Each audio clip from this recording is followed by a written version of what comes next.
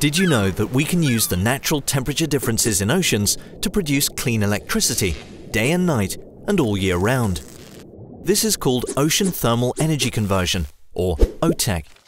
It works best in the tropical equatorial zone. Here, the ocean temperature difference is at least 20 degrees Celsius throughout the year. How does it work?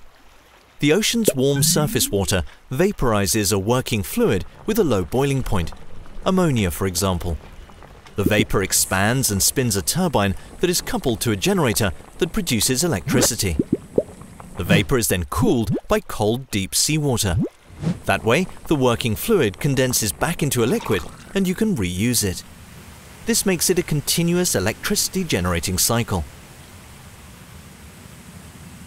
OTEC can become an important renewable energy source.